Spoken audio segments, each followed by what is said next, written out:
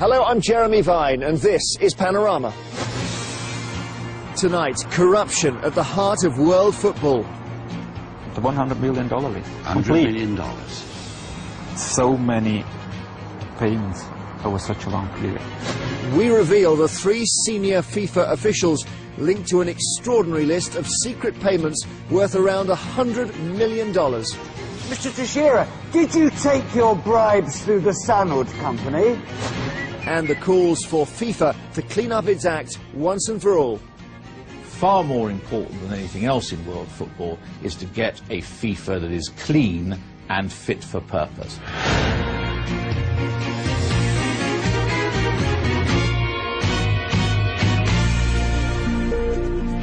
In 3 days' time, we'll find out if England is to host the 2018 World Cup. The bidding process has already been tainted by newspaper allegations about 2 members of FIFA's executive committee. But we have uncovered fresh evidence of an even bigger corruption story. Panorama has obtained a list of secret payments, bribes, some linked to 3 more FIFA leaders, men who have the fate of England's World Cup bid in their hands.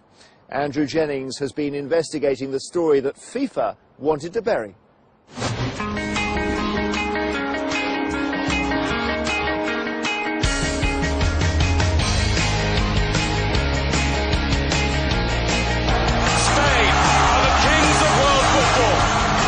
Everybody wants it.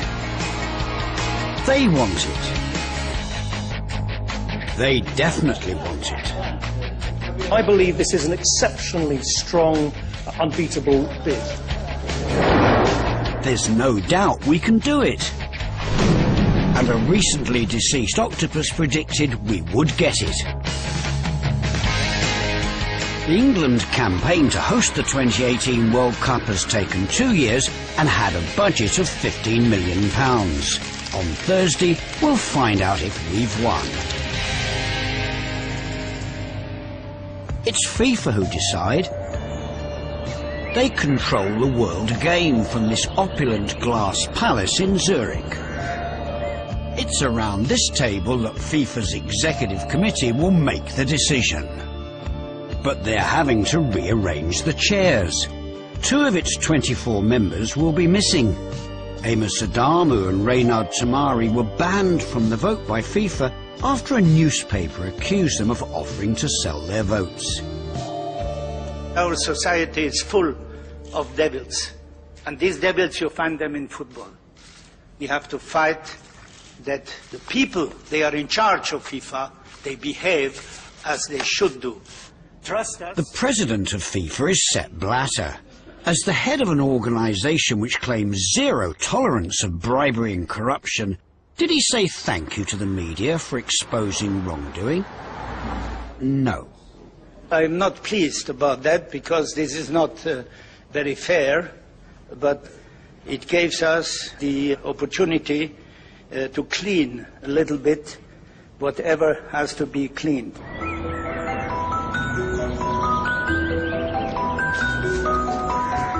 I'm Andrew Jennings. I've been investigating FIFA for almost a decade. And in previous panoramas, I've tried to get answers from President Blatter.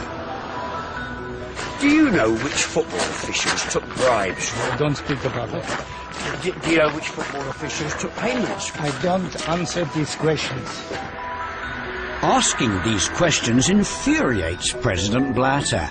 I'm the only journalist in the world banned from FIFA's headquarters. Why am I banned from FIFA House? What have I done? No comment.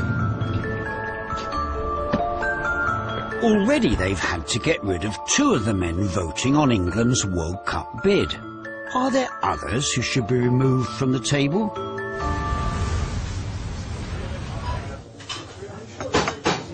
For years I've been gathering evidence about corruption at the highest levels within FIFA. But there was one crucial document I couldn't get hold of. Then, just over a month ago, a trusted source delivered the goods.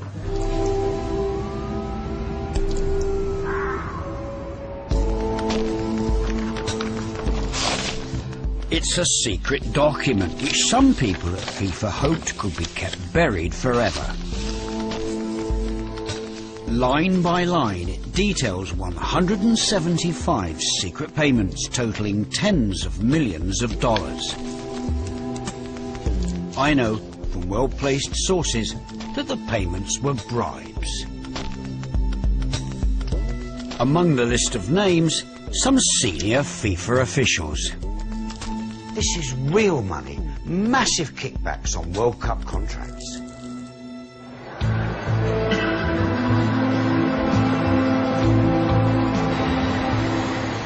So who got the money? The story starts in the pretty Swiss city of Zug. It was the home of the most successful sports marketing company in the world, International Sport and Leisure, or ISL. For 20 years, FIFA awarded the right to commercially exploit the World Cup to this one company. ISL then sold these rights to some of the biggest global brands, keeping a hefty commission for themselves. Top brands paid millions in good faith to put the World Cup logo on their products. Adidas, McDonald's, Coca-Cola. TV networks paid even more to broadcast World Cup matches. It is huge money. It is billions that can be earned, and all the sports marketing companies, they fight and they want them. So why did ISL always win the fight for the World Cup rights? Roland Bouchel was an ISL account director.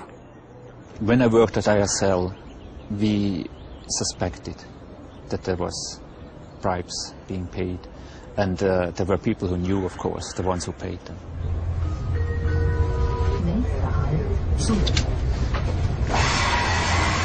The details of the bribes started to emerge after ISL went bust in 2001.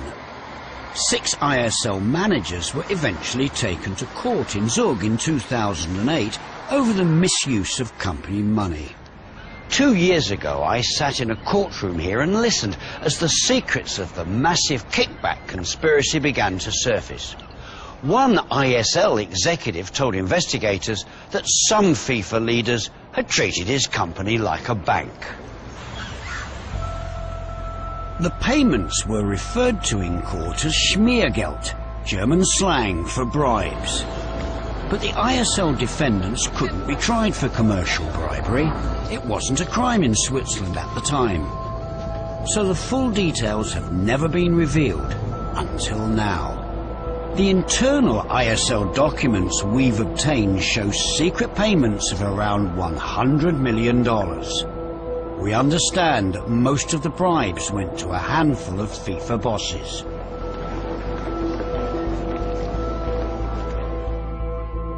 Only one of them was named in the Zug court case. 82-year-old Nicolas Leos, a member of FIFA's executive committee. The boss of South American football was alleged to have taken 2 bribes totaling $130,000. You might have expected President Blatter to order an immediate investigation. He didn't.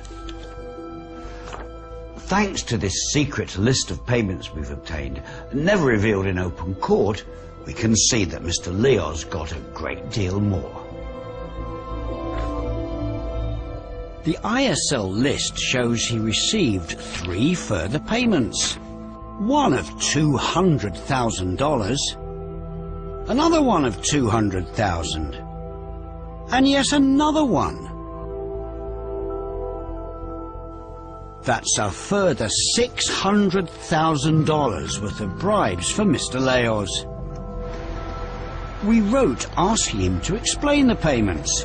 He didn't respond, so I tried to catch up with him at a luxury hotel in Zurich.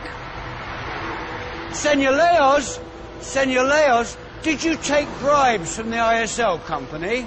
Senor Leos, a usted tomardo soborno de ISL? Si or no? He'll soon be voting on England's bid, as will another man on our list, Issa Hayatou. He's boss of African football. In 2002, he ran against President Blatter on a clean-up FIFA platform. Here he is. Mr. Hayatu is a FIFA vice president representing 53 African countries. The list shows ISL paying him 100,000 French francs.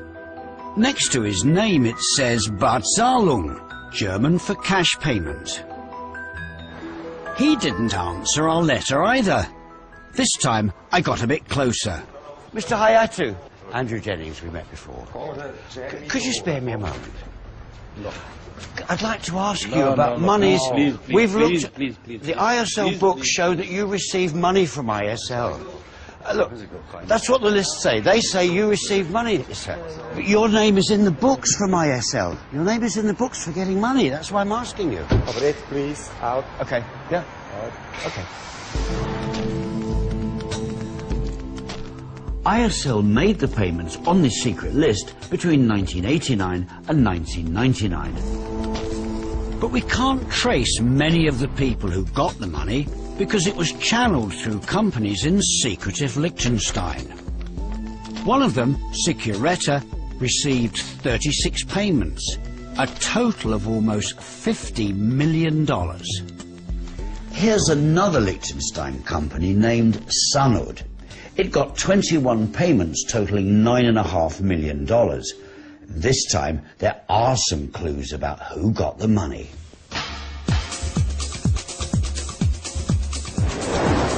They point to the most significant person linked to our secret document. He's another member of FIFA's executive committee and the man in charge of the next World Cup in Brazil in 2014. This is Ricardo Teixeira. Panorama has met him before. In 1998, we tried to ask him about his role in sponsorship deals for Brazil's national team. You don't want to talk about football. Well, I would like to talk about Bye-bye. No more answers. No more questions. But we've got new questions because that Liechtenstein company Sanud has been closely linked to him in the past. An inquiry by the Brazilian Senate in 2001 found that funds from Sanud had been secretly channeled to Mr. Teixeira. So did the $9.5 million on our list end up in his pocket as well? We wrote to Mr. Teixeira and asked. He didn't reply either. Hello, Mr. Teixeira. Can we talk to you, please? So I went back to FIFA's hotel in Zurich to ask him. Did you take your bribes through the Sanud company? What were those payments from the ISL company for? Mr. Teixeira? Oh, dear. We told the Brazilian senator who led that 2001 inquiry about the ISL payments to Sanud. He said, "This is another scandal, a big scandal."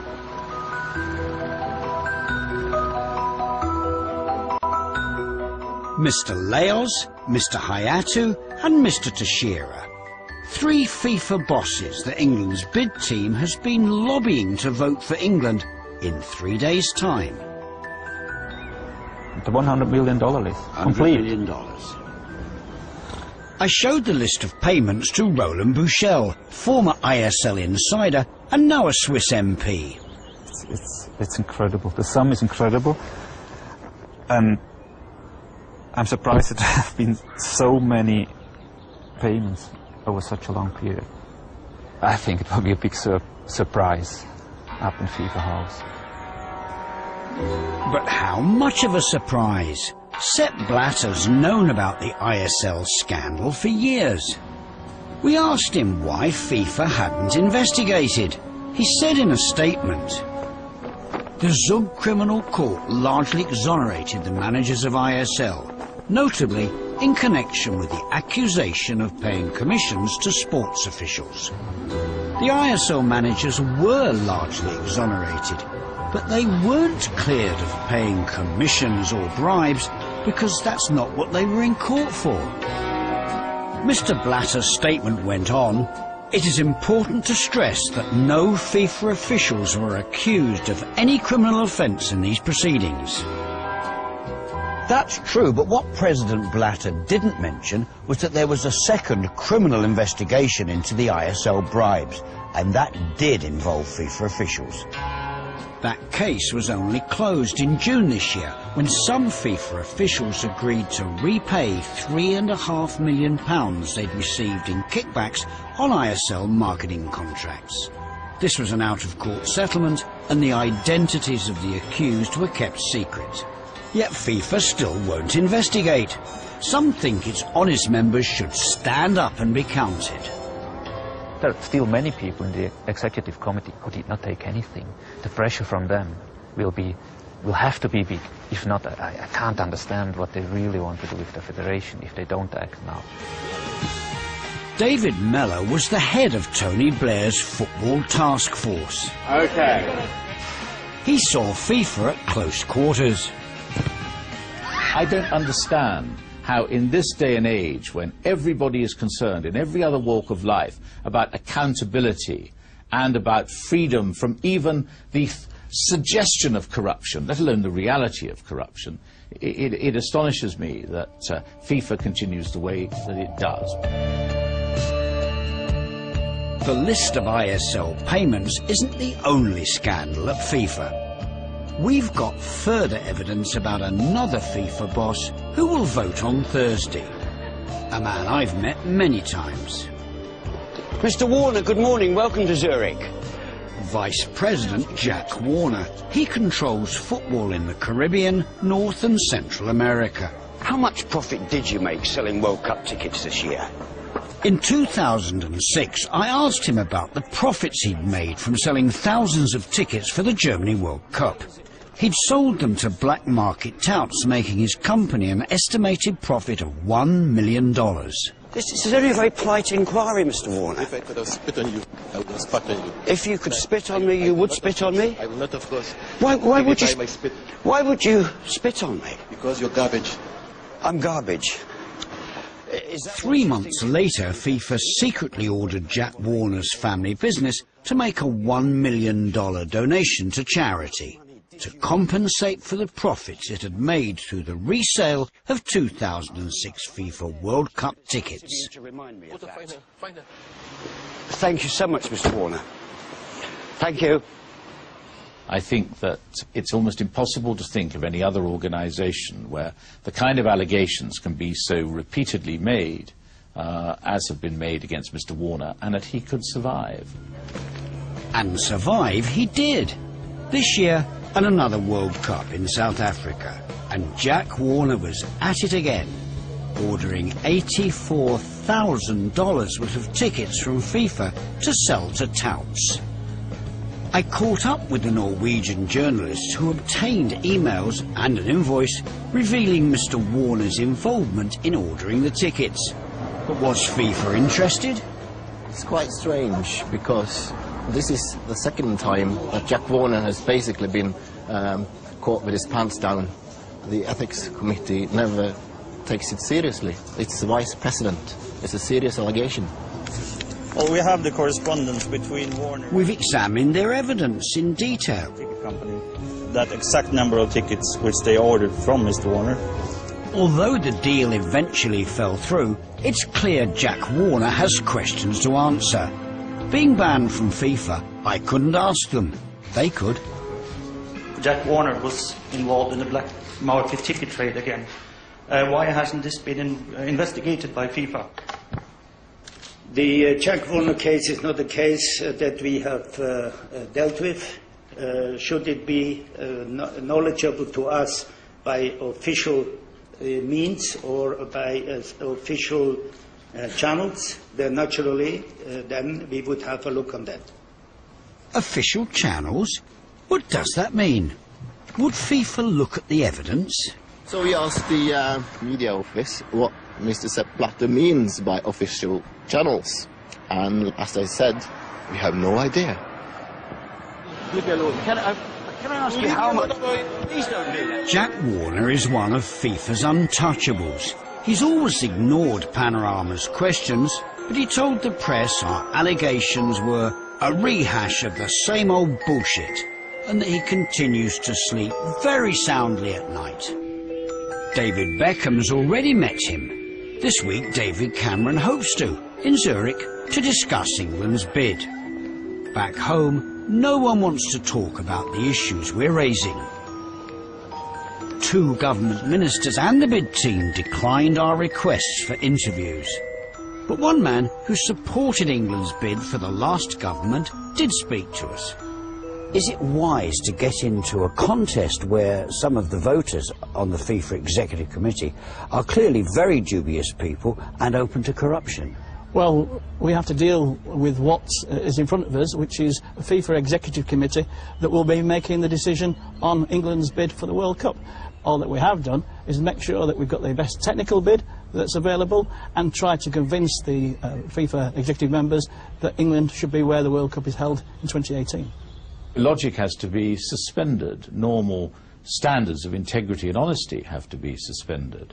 We have to go in on our knees to accept FIFA diktats, crawl on our bellies to beg them to give us the World Cup.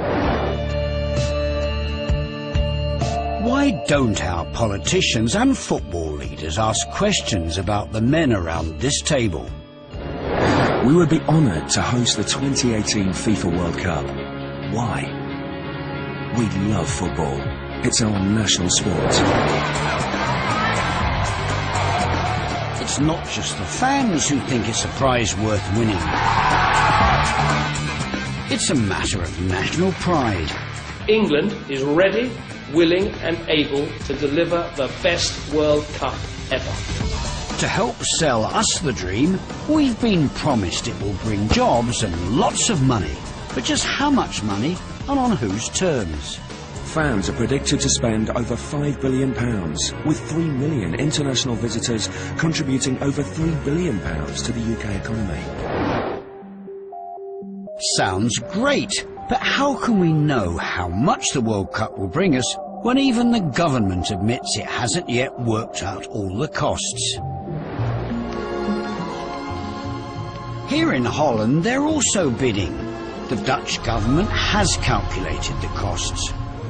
Rather than a financial bonanza, their report predicts an overall loss of €150 million. There's something else the Dutch people know that we don't. Details of the guarantees FIFA demands from governments who want the World Cup. FIFA insists they're kept secret. They say that's common business practice. But the Dutch decided to publish them. There are 8 guarantees FIFA insists all governments have to sign. Visa rules are thrown out of the window. Workers' rights suspended. And new laws may be needed to protect FIFA's official sponsors. It's all too much for some here. As a government, you make laws for everybody, for every situation. You're not going to make laws for just one situation, and that one situation is the World Cup. You'll not make laws to protect one organization. You don't know that. The demands help guarantee FIFA's financial return. More than $3 billion from the last World Cup. Most startling of all, FIFA's demands on tax. They want to create their own tax haven. A full exempt situation. It is FIFA and its FIFA subsidiaries that are fully exempt from any tax whatsoever levied at whatever level, state level, municipality level, all sorts of taxes, consumption taxes, income taxes, you name it, it's all exempt. There are also tax breaks for FIFA's official sponsors. The Dutch have calculated that if they win the bid, FIFA's tax demands could amount to €300 million. FIFA says the guarantees are reasonable. They are a not-for-profit organisation which funds the development of football, and that the FIFA World Cup is FIFA's only source of income. FIFA wants all bidders to sign up to its demands. The Dutch watered some of them down and got a very stiff letter from FIFA. They were putting their hopes of hosting the World Cup in jeopardy.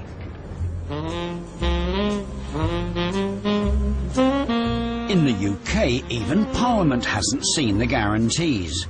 One senior parliamentarian wanted to know about the FIFA tax breaks, but was told the guarantees were confidential. So we showed him the ones published in Holland. Now you've seen the guarantees, what do you think of them? It is just indefensible. I mean, that's the word for it. It is indefensible, and it's an insult to taxpayers in this country. These are demands. You sign up here, or otherwise your bid will be likely to be regarded as deficient. They have the audacity to seek to instruct the Parliament that they'll dance to the FIFA tune. Some people see the guarantees as being onerous. My view was that the benefits to having the competition far outweigh the disbenefits. The government guarantees that FIFA demanded are similar to what other international bodies do in terms of the Olympics, other international competitions that we wanted to host. And it's important that we sign up to these guarantees on the basis of the bid being able to be successful. The British government signed the guarantees. They're in the bid book. But we understand that they have raised concerns with FIFA about their demands on tax, visas, security and labour laws. We present you with our bid book for 2018. The hope is that if we get the tournament, we can renegotiate. I wonder what Sepp Blatter will make of that. I understand why people want the World Cup. We invented football. Why shouldn't we have the World Cup finals? But I can't help feeling it would be a better role for England to actually be insisting on the reform of FIFA, making FIFA transparent, making FIFA accountable.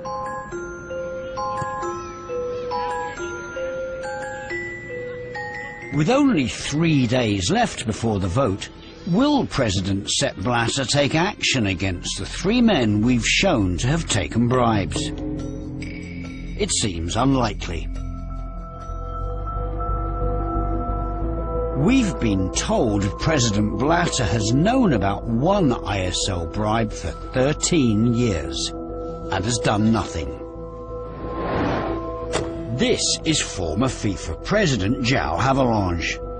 4 years ago, I reported how a huge payment intended for him had ended up in FIFA's bank account by mistake. Witnesses said there was panic when a bank statement listing the payment landed on the desk of then FIFA General Secretary Sepp Blatter. I'm told you ordered this bribe should be moved to the man whose name was on the payment. Can you tell me who it went to? Was it President Havelange? We've never been given an answer. But does it lie in our secret list of payments? One entry stands out. Guarantee JH, João Havelange's initials, next to a payment of 1.5 million Swiss francs, $1 million. We wrote to both Honorary FIFA President Havelange and Sepp Blatter about this bribe. Mr. Havelange didn't respond, and Mr. Blatter again referred us to the 2008 court case in Zug. But if FIFA won't reveal the truth, isn't it high time the politicians forced them? Andrew, we are not speaking about sports, we speak about corruption. And politics can't be kept out of that. After decades of corruption, we need now an external, an international, and an independent investigation into the FIFA books. Far more important than anything else in world football is to get a FIFA that is clean and fit for purpose. We don't have that at the moment. Andrew Jennings reporting there. And as we heard, the Prime Minister and the England 2018 bid team are due to lobby FIFA's Executive Committee members in Zurich tomorrow. Now, the bid team has already written to the committee members expressing solidarity with them. We'll find out in 3 days' time if England has won the bid